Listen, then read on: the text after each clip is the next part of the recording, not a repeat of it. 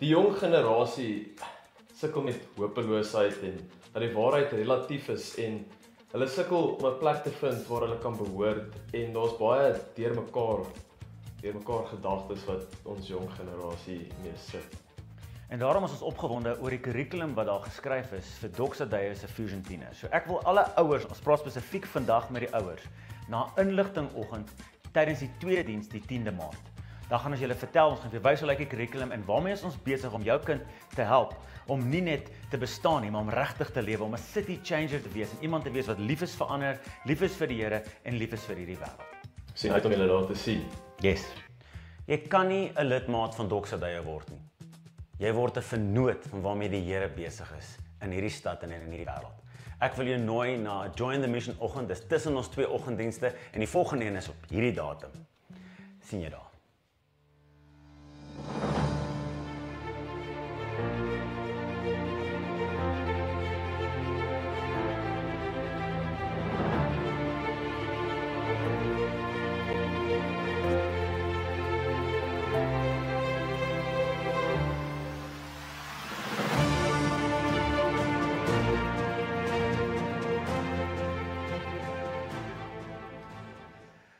Ek wil nou my Bybel oop te maak in Exodus 24.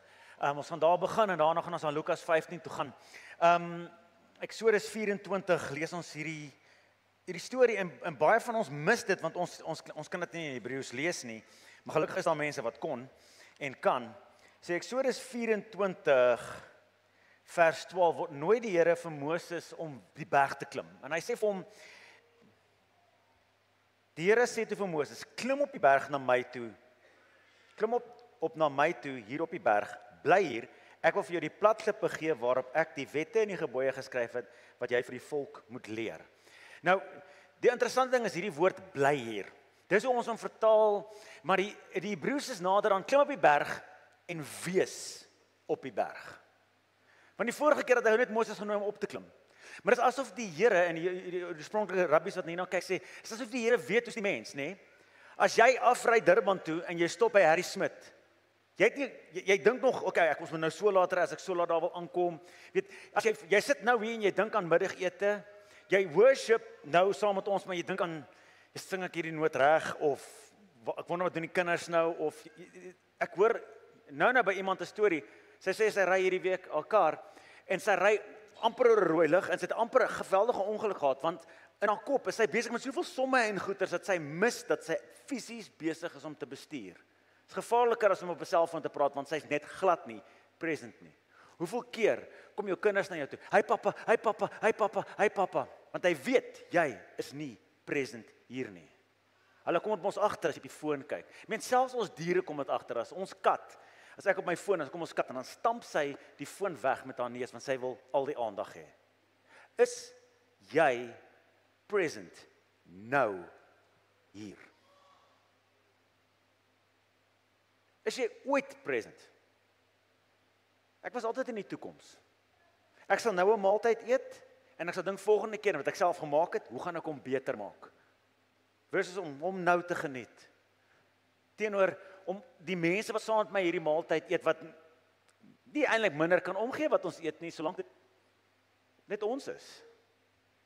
Men ons kan die beste tyd ooit hê en ek wil so ver gaan om te sê daar kan 'n bord vol Brusselse spruite wees. Ek sal nie eet nie, daai aand vas ek, maar dit gaan oor ons wat saam is. Kan ek teenwoordig wees? Kan ek hier wees? En dis die ding van becoming present. Ons is baie keer nie present nie. Die kerk was vir baie lank nie present nie, want ons het liedjies gesing, Here vat ons net hemel toe. Daar's nou nog kerke wat dit sing. Al die liedjies sal gaan, al 4 liedjies sal gaan. Ag Here vat ons hemel toe, die wêreld is so sleg. Ons is nooit present hier nie. But we are a family on mission. Doxa praat ons van ons, as jy wil weet wie is ons kerk se sendelinge, jy. Jy kan letterlik môre werk toe gaan. Ja, ek's 'n sendeling by my kerk. Hoe lekker is dit want die Here stuur jou in die wêreld in. We have faith to reach the lost, love that heals the pain and hope to restore what is broken. Dis wat ons al by 3 jaar op fokus en ons gaan nooit op dit daar fokus nie, want dis hoekom ons hier is. Dis die Here se mission en dis ons mission. We join him in his mission. En met die toe ons in Stellenbosch was daar 'n projek gewees waar jy vir straatmense nie geld moet gee nie, jy gee vir hom eerder 'n kaartjie of 'n voucher. Dit is 'n ongelooflike proses, want dit help hom, want as jy vir 'n ou straatmens, ek het hierdie week weer tyd spandeer by 'n retreat house, en hulle dis 'n house of change. So wat hulle doen is, hulle sê, gee eerder vir die ou so 'n kaartjie. Nou hierdie kaartjie is nogal amazing. Hierdie kaartjie kos, jy kry 'n pakkie van 4, is R50 vir 4, is R12.50 elk. Maar as jy vir die ou jou klein geld gee, dan gaan hy dwelms daarmee koop. Hulle het vir my hierdie week in soveel woorde gesê, ouens wat in die straat was, wat gerehabiliteer is. Hulle sê, al wat jy doen is, jy help my in my addiction. Hierdie ouetjie doen iets anderste. Agter op die kaartjie is hy kry een van 4 opsies wat hy kan doen met hierdie kaartjie. Hy kan of klere gaan haal, of hy kan 'n lekker warm shower stort gaan vang met badkamerware, of 'n lekker warm maaltyd, of hy kan 'n oornagskuiling kry vir een aand. Maar wat gebeur as hy daar aankom, as daar 'n maatskaplike werker wat hom uitcheck, wat hom help, wat sy naam onthou as hy weer daar aankom. En ek is so opgewonde, want ons het saam met 'n paar organisasies en al die gemeentes, al die kerke saam in die Randburg streek het gesê, kom ons doen hierdie. So, die eerste 3 goed kan hy by Tsepo kry. Klere, 'n warm stort vir bordklere. As hy nie so 'n kaartjie het, kan hy dit ook kry, maar dan moet hy werk daar. Hy moet werk vir die R12.50. Hy moet iets vee, iets skoonmaak, iets was, sodat hy uit die gewoonte kan kom. Ons gee nie net uit nie. Nou vertel ek iemand hierdie weekie van, hy sê, maar my ma sal in elk geval nog vir hulle geld gee. Dis tragies as jy vir hulle geld gee, want jy is besig om net te help vir sy volgende hit. Jy help hom in sy alkoholisme, jy help hom in sy dwelmmisbruik. Weet so, om bietjie present te word in die dorp. So ek het 90 van hierdie pakkies bestel, want ek glo dat dit is 'n manier, want so, my vrou ook sê, R100 se R5 stukke in die kabel in, of dan gees, dan deel sy dit uit. Dan sê ek, vat eerder 4 sulke pakkies, en gee vir iemand iets wat kan werk. Nou die laaste ene, Tsepo het nog nie 'n plek waar jy slaap, dis by Mess in Heilbrow of Mess in Kempton. En jy kry aanwysings, dit lyk net so, dit kom in 'n hele aanpak. So ek wil jou nooi, hou eerder so 'n ding in jou kar aan. En as jy by die garage, stop by hierdie ou en hy's elke dag daar, hy gaan sy res van sy lewe lyk my daar wees. Of jy kan vir hom sê, hoorie, vat hierdie ding, gaan kry vir jou stort, gaan kry vir jou klere, of gaan kry vir jou bordkos, of selfs het jy 'n plek om vanaand te slaap. En hulle almal weet waar is Tsepo. En hulle sal vir iets sê, ja nee, Tsepo wil my nie help nie. Ja, want jy wil nie werk nie. Maar hierdie is 'n get out of jail free kaart. Jy kan nou ten minste 'n bordkos daar kry. So ek wil jou nooi, en ek is opgewonde hieroor, want dit het 'n significant verskil gemaak in hoeveel mense op straat bly. As jy deur die proses gaan, jy kan op die einde in 'n house of safety kom. Dan vat hulle 'n jaar en 'n half proses om jou weer terug te bring in die stelsel, om geld te maak, om te budget, om te lewe.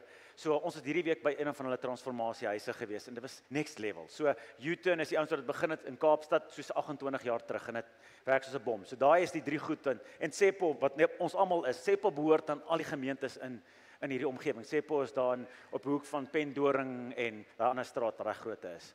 Ja, so, waar Pendoring begin. So, hou dit in jou agterkop. En as jy so wil hê, jy kan na die tyd hierso by ons 'n pakkie of 2 kry of 3. Of gee dit vir jou vriende, vertel hulle ook af van, luister, ek weet jy wil graag die mense help, maar doen dit eerder op hierdie manier. So, becoming present means we are a family on mission. En baie van ons sukkel met daai idee dat ek met die Here kan aansluit in sy werkie, maar dis hoekom hy ons, hoekom as jy tot bekering kom in daai selfe oomblik, vat jy nie op hemel toe nie.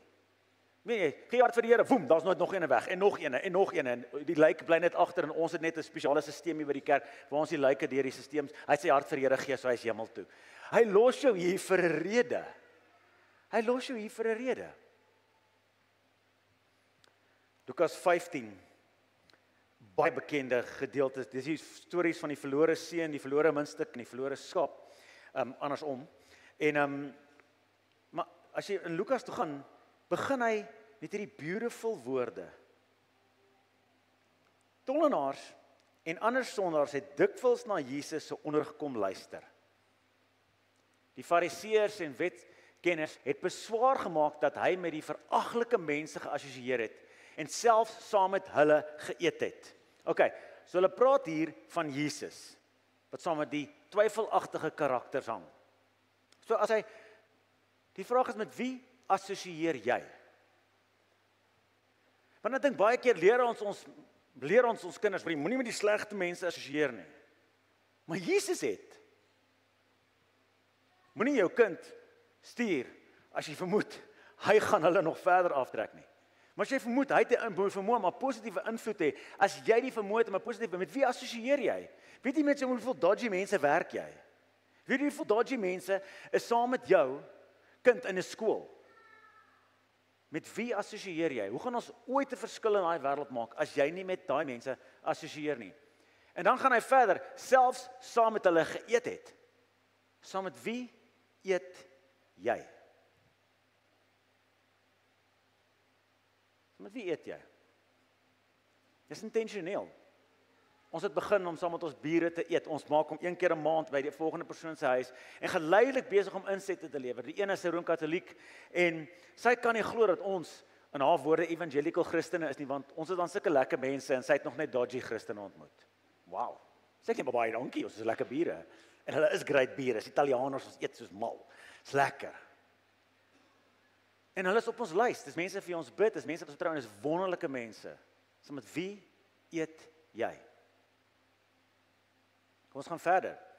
Jesus het toe hierdie gelykenis vertel. As jy 100 skape het en jy verlaat en hy verdwaal en een van het verdwaal en verlore raak, sal jy nie die 99 agter ander net daar laat staan en die een gaan soek tot jy kom kry nie. So dis die vraag. Sal jy dit nie doen nie? Jesus vra 'n vraag. Hy vra vir jou, as jy skape het, jy het 101 raak weg, sal jy hom gaan soek?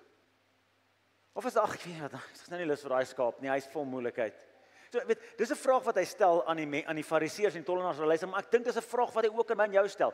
Waar is daai vermiste persone in ons lewe? Mense wat net verdwyn het uit jou lewe uit. Kosbare mense. Waar is hulle? As jy nie oor hulle gaan worry nie, wie gaan oor hulle worry?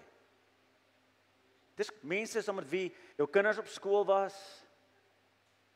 Dis my terrible. Ek hoor nou die dag ons buurman toe ek klein was, se ma is oorlede. Dink ek, maar ek het hier 35 jaar laas met hierdie ouetjie gepraat. Hy's 'n vermiste mens, kan ek nie meer met hom kontak maak. Ons het so lekker gejol. Ons het gate, ons het tonnels, dis Vietnam. Tonnels onder hierdie grond gemaak in hulle agtererf. Durban was dodgy. Weet so ons is daar. Weet ek was Vietcong, strippies en alles. Dit was 'n lekker pel gewees. Wat word van daai mense? Jy moet dink maar, waar's daai ou? Waar's daai ou wat 20 jaar terug dit en dit gedoen het? Wie is die vermiste mense in jou lewe? Sal jy nie gaan soek vir hulle nie? Dan gaan hy verder. En dan as jy hom met blydskap op jou skouers huis toe dra. En wanneer jy tuis is, sal jou vriende en jou bure roep om saam bly te wees omdat jy jou verlore skaap gevind het. Net so sal die hemel blyer wees oor een sondaar wat tot inkeer kom as oor 99 ander wat regverdig is en wat nie nodig het om tot inkeer te kom nie. So ons ken hierdie storie so goed dat ja, Jesus gaan haal die verlorene. Maar wie verteenwoordig Jesus op aarde? Ek en jy. En dan sê hy net so in die hemel. Wat weet Jesus van die hemel? Dis 'n interessante vraag, né? Obviously verstaan hy iets wat gebeur. As daai verlorene terugkom, as daai verlorene gevind word, dan stop die hemel en daar is 'n feesvieringe. Hy sê net so jy sal almal bymekaar kry, bure en ons gaan celebrate oor daai een skaapie wat terug is. So as dit vir Jesus 'n prioriteit is, hoekom is dit vir so min Christene 'n prioriteit om te worry, bekommerd te wees oor waar's daai persoon? Daar by my werk, ja, daai ou gaan deur 'n moeilike tyd. Ag, sterkte, druk maar deur, hoor. Maar jy sit met ongelooflike goeie nuus by jou. Nuus wat so, this is too good to be true, maar jy deel dit nie met hom nie. Dis soos noudag met 'n moslim, met 'n hindoe vrou, net dit deel, verander daai vrou se hele lewe. Want ek het nie geweet van dit nie, ek het nie geweet, daar is 'n God, met wie ek net kan praat, waar ek nie hoef offers te bring en goeie te doen, en ek moet hard werk om hom tevrede te stel nie, hy is net daar vir my. Sy het nie dit geweet nie. Die Here doen die oortuigwerk.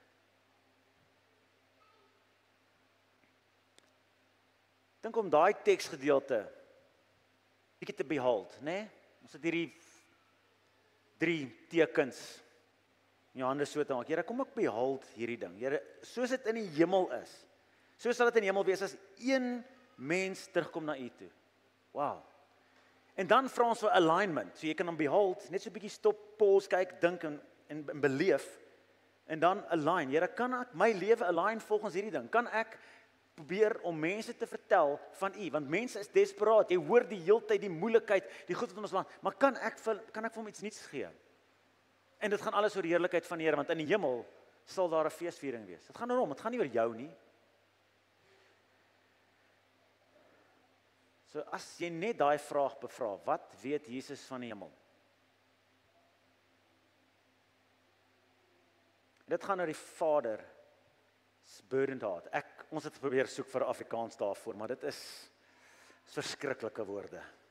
So we will say with the Father's burdened heart. Die Vader kyk na sy mense en hy het hulle lief. Jy sien waar Jesus oor die heuwel kom en hy sien Jerusalem voor hom en hy sê Jerusalem, Jerusalem, hoeveel keer wil ek by mekaar maak soos 'n hen haar kuikens, maar julle wou nie. Hy verduidelik homself as 'n hen wat haar kuikens by mekaar wil maak. Dis die vreemdste prentjie van Jesus. As ek vir jou vra om 'n prentjie te teken van Jesus en jy teken 'n hoender wat kuikens by mekaar bring, dan sê jy reg. It's weird. Maar dit wys jou sy hart. Ek wil jou by my hê. Johannes 1 vers 14 sê, the word became flesh and blood and moved into the neighborhood. Die woord daar is inkarnasie. Dit is vleeswording. Hy het onder ons kom woon. Die woord het vlees geword en onder ons kom woon. Maar ek love die message vertaling, moved into the neighborhood. We saw the glory with our own eyes, the one of a kind glory, like Father, like Son, generous inside and out. Dis ook maar 'n tentjie het. Hy het in die woonbuurt kom woon.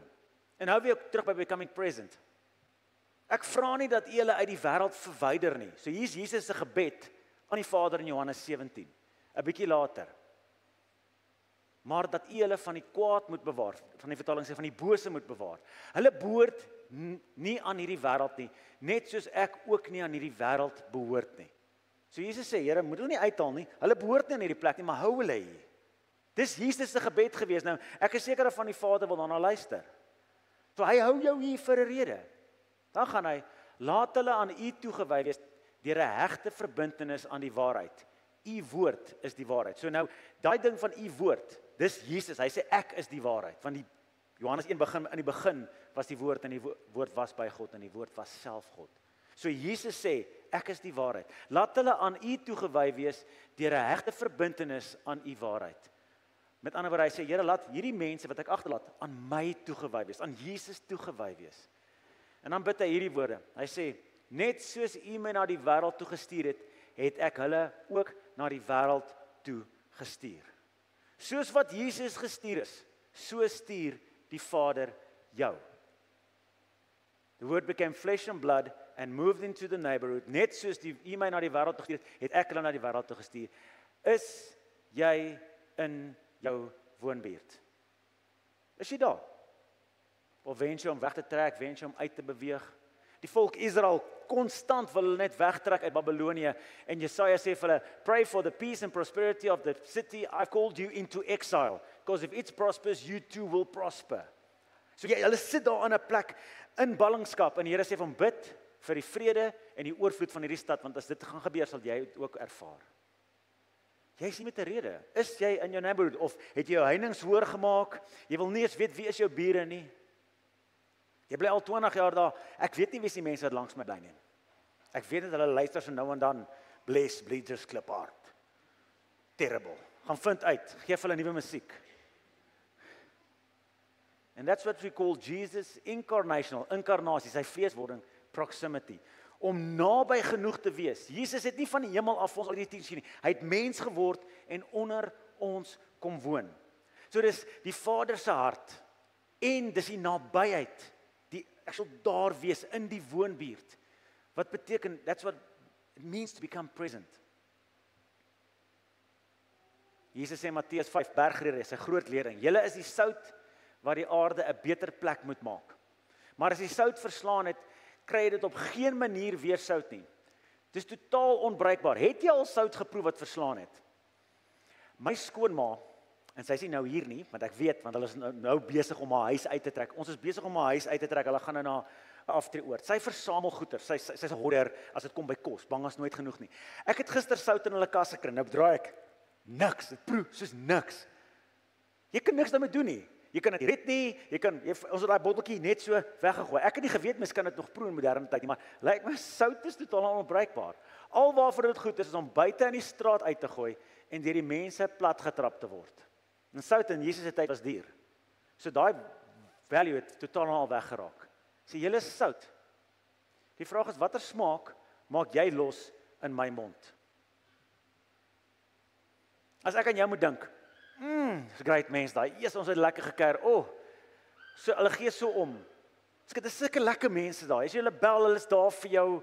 Hulle is liefdevol. Dis lekker as ons kinders saam speel. Of los jy daai smaak in my mond van so jy raak so grillerig, né? Jesus sê jy is die sout wat die wêreld. En dis so eenvoudige ding en ons ken dit. Ons weet ons is sout en lig. Maar besef ons dit regtig? Sout, een van my vriendinne is 'n chef en hulle sê sout equals a flavor enhancer. So die geur wat daar is, bring hy uit. As jy te veel sout het, dan is dit te erg. As jy nie het nie, dan kort jy net so 'n bietjie sout. Hoeveel keer het jy al die woorde gesê, gee my 'n bietjie sout aan asseblief? Anton Rupert het mense gevat vir 'n interview na 'n restaurant toe. En as jy sout op jou kos gooi voordat jy dit proe, kry jy nie die job nie. Hy sê want jy assume. En ek kan nie ouens aanstel wat assume nie. It's crazy, né? Jy dink daai soutpotjie. Sorry, jy gaan nie vir Anton werk nie. Arm jy. Watter smaak maak jy los? Imagine in hierdie ou se lewe, daar's net 'n bietjie sout buite gooi kan die lewe vir hom 'n totale ander ervaring maak. Mense kom kuier by ons en gaan weg en sê lees dit gevoel soos 'n vakansie. En al wat ons doen ons 'n maaltyd geëet. Maar daar's iets van dit. Dis waarvoor ons die Here vertrou. Here dat dit vanaand nie net 'n ete is nie, maar dat hierdie iets kosbaar is. Hy gee van julle is die lig wat die wêreld moet verlig. 'n Stad wat bo 'n berg lê kan mos nie weggesteek word nie. 'n Mens steek ook nie 'n lamp op en maak dit onder emmer toe nie. Nee, inteendeel, jy sit dit bo op 'n lampstaander. Dan maak dit lig vir almal in die huis. Nou, hierdie is nie Jesus se kommentaar op Eskom wat nie vir ons lig gee en nou moet ons eie lig maak nie. Hierdie gaan oor jy wat lig is. Wat maak jy met jou lig? Want hy sê jy het 'n lig. Steek jy hom weg? Is jy nie bereid om te praat oor enigiets nie? Niemand weet nie. Ek het nie geweet jy's 'n Christen nie. Ons werk dan al 40 jaar saam. Ja nee, dit is 'n geheim. Want jy praat mos nie oor Solaris kerk en politiek nie. Daai goeters meng ons nie. En dalk moet ons oor daai goed begin praat. Jou lig. Hierdie week in hierdie teks in Daniël ontdek. Ek gek oor Daniël, maar hierdie week is dit in die Bible app gewees. Those who impart wisdom will shine like the brightness of the heavens, and those who lead many to righteousness like the stars forever and ever. Nou die opskrif daar, the final days. In die laaste dae sal daar van ons wees wat ons wysheid. En onthou die Bybelse woord vir wysheid is nie dis nie baie kennis nie. Dit is jy verstaan waar gaan die lewe regtig. You will impart it to others and you will be like the brightness of the heavens. Is dit nie unbelievably mooi nie? Jy is 'n lig. En as jy ander leer van hierdie wysheid, gaan vir ewig hou. Daai storie van daai Hindu vrou wat 3 weke terug haar hart vir die Here gegee het. En sy self was daar om dit te sien. Dit sal vir ewig en ewig soos 'n lig skyn. Nie waar sy werk, hoeveel geld sy verdien, wat sy kar sy gery het, of waar sy kan vakansie hou, daai. Want daai een vrou, en jy waarskynlik die hele familie, se lewe is verander. Ons gaan weer terug. Wat maak jy met jou lig? Hy's daar. Die volheid van God is in jou. Julle moet soveel beeldig lewe dat julle 'n helder lig sal uitstraal. Dan sal die mense dit sien en julle hemelse Vader daarvoor prys. Dit gaan alles oor die Here se heerlikheid. Gaan oor jou oulikheid nie. As jou lig oor jou gaan, dan is dit jou eie lig. As dit jou lig gaan oor die Vader se lig, yes please. En dis wat ons praat van the Holy Spirit's faithfulness. Sout en lig. Dan sit daai drie bymekaar. Jy het die Vader se hart vir hierdie mense. Here, U stop alles wat in die hemel aan die gang is vir een persoon wat moet inkom. Here Jesus, U kom aarde toe en U's hier en soos die Vader my gestuur het, so stuur U my ook. En dan nooi U my om sout en lig te wees. En dis wat ons, as jy hierdie 3 goed doen, dan is jy present. Dan is jy hier. Dan laat jy nie jou foon toe om jou te interrupt nie. Dan is die eerste ding wat jy in die oggend doen, nie om te kyk wat die nuus is nie, maar kyk maar Here, wat sê U vandag vir my? And that will bring wholeness. As jy wil hê hierdie aarde moet in shalom en wholeness wees, jy is deel van dit. Onthou, jy is die send, jy kan môre letterlik sê ek is my kerk se sendeling. Ons kan vir julle goedjies print ook en alles. As jy wil hê T-shirt sendeling by my kerk, wat ook al. En as dit sendeling bietjie weird was, I'm a missionary. Jy kan dit doen.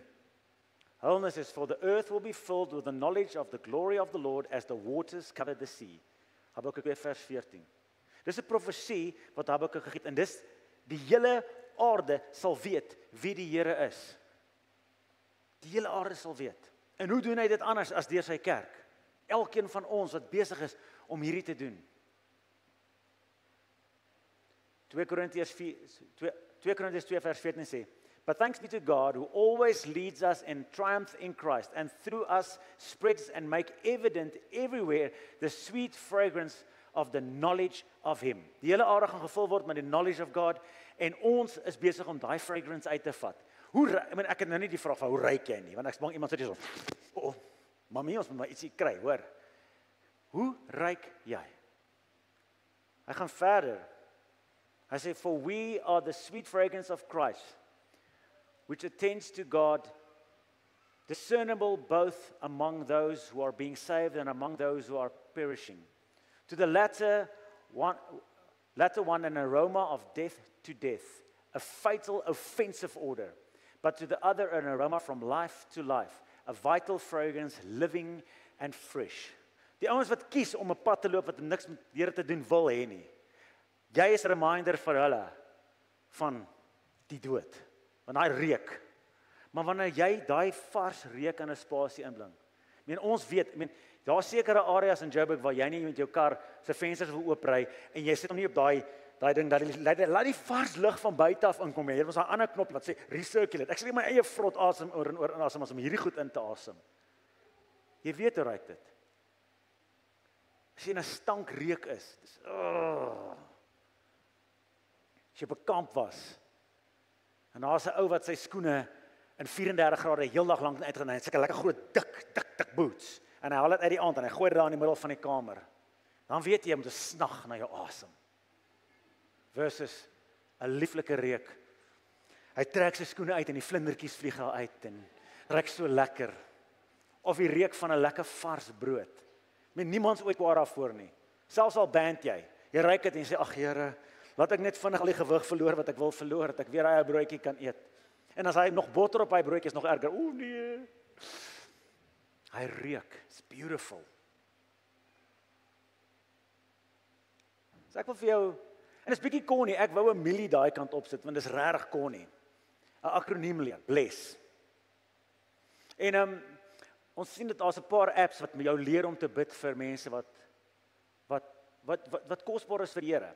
En een van hulle het hierdie akroniem en ek hou daarvan want dit help my om te onthou. So bless is begin with prayer. Kan ek net vir iemand begin bid? Ons bure saam met wie ons eet is op ons gebedslys. Hulle is deel van hierdie app lovejoburg.org. Dis niemand anders is nie vir wie jy bid nie, maar gaan na daai app toe, laai hom af. Hy is nou 'n app ook. Of gaan net na die webwerf toe lovejoburg.org. Sit die 5 name op vir jy bid. En hou aan bid vir hulle. En dan listen to them. As Suzal nie na daai vrou in die kar geluister het nie. Sy het haar storie gehoor. My man het 'n jaar terug sy werk verloor. Ek het 2 Hindoe priesters gaan sien en hulle het al 2 verskillende gode voorgestel wat ek moet tevrede stel en ek moes hierdie en hierdie offers bring om dit. Suzal hoor dit en sy sê net vir wow, ek is so bly ek hoef nie so hard te werk om Jesus tevrede. Hy's klaar tevrede met my. Ek kan net met hom gesels enige tyd. Maar sy sou nie daai sin kon sê as sy nie na die vrou geluister het nie. Maar baie keer wil ons sommer inbars. Kom ek vertel jou van Jesus. Waar kom jy vandaan? Vertel my net eers wie's jy? Wat is jou storie? Dan eat with them. Jesus het saam met daai twyfelagtiges geëet. So as ek jou nooi vir 'n ete, dis nie omdat ek dink jy is twyfelagtig nie. Dis net maar asseblief, o nee, die dominee het ons genooi. Nou is daar moeilikheid. Nee, asseblief nie. Maar om net saam met mense te eet. Hier's 'n ou in die gemeente wat gereeld sy moslim kollega nooi om hom te kom eet. En hy is oor jare besig om 'n invloed in daai ou se lewe te hê. Hulle eet saam. Serve them. Kan ek jou dien? Kan ek iets vir jou doen? Kan ek jou help? Kan ek jou kinders by die skool gaan aflaai want ek sien julle struggle. Weet, dit is so maklik om iemand te dien. And then share Jesus with them. As die tyd reg is. Kan ek Jesus met iemand deel? Op 'n normale manier, want ek heb met die kerk het ons geleer om dit weer te doen, né? Weet ons het sulke vormpies, jy stap na ou toe sê ek wil graag met jou praat oor iets wat my pla. Okay, kom ons sit, ja. Dan teken jy vir hom so 'n prentjie, jy teken die hel verskriklik warm, jy sê vir hom jy's daar, maar ek het vir jou goeie nuus. Daai prentjie werk nie so lekker nie. Ek het dit eendag getraai in standaard 8 en Belinda het nooit ooit weer met my gepraat nie. En sy is 'n wonderlike mens. Regtig, dis nie fair nie. Sy judged gevoel. Maar ek dink as mens hierdie begin with prayer. Vir wie moet jy bid? En gaan dalk na lovejoburg.org en sit daai 5 name daar. Jy kan dit verander en jy kan later nuwe name bysit of ek kan ook net een naam bysit. Gaan luister na hulle. Wees present by hulle. Eet saam met hulle. As jy voel jou huis is nie 'n geskikte plek daarvoor nie, hier's amazing eetplekke of gaan bou 'n piknik, gaan sit in Emerentia of wat ook al. Maar eet met hulle. Nooi die kinders saam. Dien hulle. En deel Jesus met hulle. Jou ervaring, jou belewenis.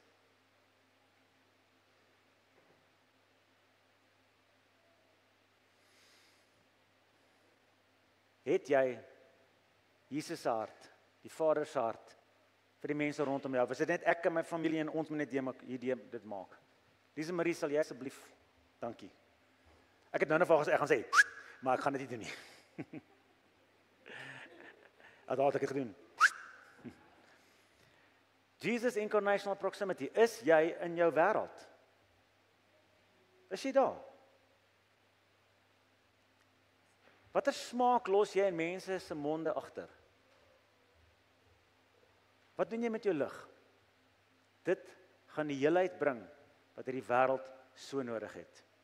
Niks wat die politieke organisasies vir ons nou beloof, van dis nou verkiesing, nou is daar groot beloftes nie. Nee, hierdie is die goed wat die verskil gaan maak. So ek wil jou nooi, net vir 'n oomblik, jou oë toe te maak. Dalk as jy gemaklik is met jou hande so oop te sit. Dalk dieselfde uitnodiging te hoor wat die Here vir Moses gegee het.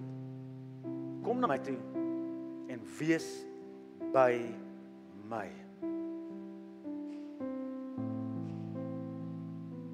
Here, dankie dat U alles gedoen het sodat ons juis naby aan U kan wees.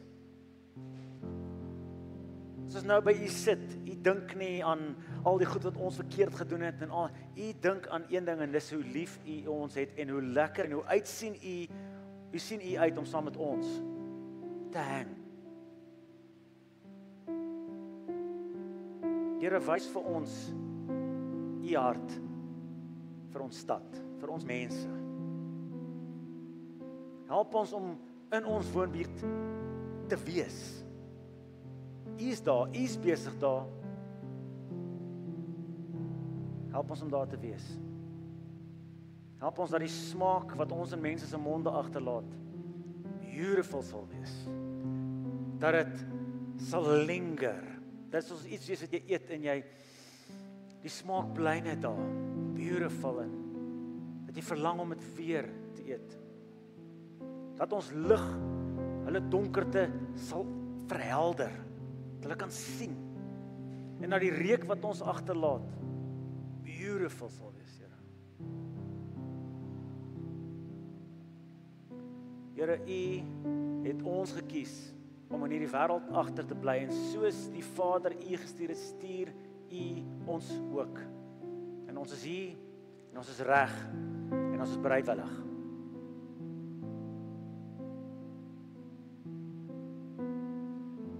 By U, by die Vader, reg, te hoor wat U vir ons wil sê. Dankie Here dat in U teenwoordigheid is daar vrede. Dankie Here dat in U teenwoordigheid is daar alles wat ons nodig het. Ons kort niks anders nie. Jesus, U sê self, sonder my kan julle niks doen nie. So ons wil nie sonder U eers probeer lewe nie.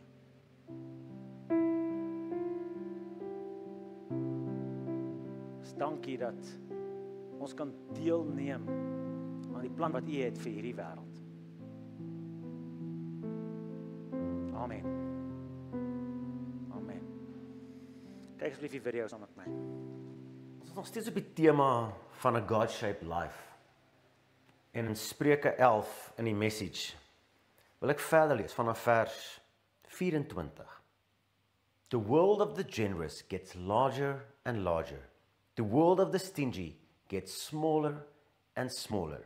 The one who blesses others is abundantly blessed. The one who helps others are helped.